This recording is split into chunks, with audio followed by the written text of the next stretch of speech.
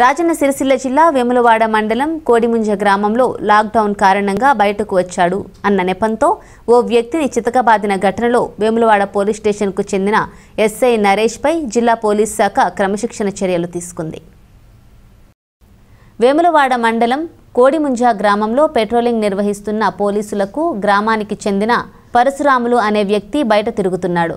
SI Naresh చితకబాదాడు. బాధితుడు దీనిపై కేవలం తన ఇంటి ముందు కూర్చున్న కారణంగానే తనను ఇష్టానురీతిన కొట్టాడని జిల్లా ఎస్పీ రాహుల్ హెగ్డేకు ఫిర్యాదు చేశాడు. స్పందించిన ఎస్పీ రాహుల్ హెగ్డే ఎస్ఐని విధుల నుండి తప్పించి జిల్లా కేంద్రానికి అటాచ్ చేస్తూ ఉత్తర్వులు జారీ చేశారు. ఏది ఏమైనా ఓవైపు కేంద్ర రాష్ట్ర ప్రభుత్వాలు ఇంటి వద్దనే ఉండాలని లాక్డౌన్ విధించడం, మరోవైపు దీన్ని అమలు చేసేందుకు పోలీసులు తమ విధులు నిర్వర్తించడం మధ్యలో కొందరు తెలిసి తెలియక చేసినటువంటి కొన్ని చర్యల వల్ల ఇలాంటి ఘటనలు చోటు చేసుకుంటున్నాయి. బయట నిలబడ్డాం, అటు దూరం వెళ్ళిపోయినాడు ఎస్ఐ. మనం రిటర్న్లు వచ్చి కట్ట ఏరియా దాకా కొట్టి ఆయన కానీ ఎందుకు కొడుతున్నాను కూడా మేము సమాధానం చెప్పలేడు.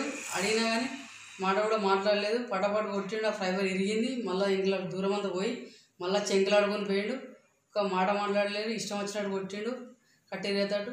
ఆ విషయాన్ని సిఐ గారికి మేము తెలియజేయడం జరిగింది. యాక్షన్ తీసుకుంటాను కూడా మాకు హామీ ఇచ్చింది. పేరు ఎస్ఐ పేరు నరేష్.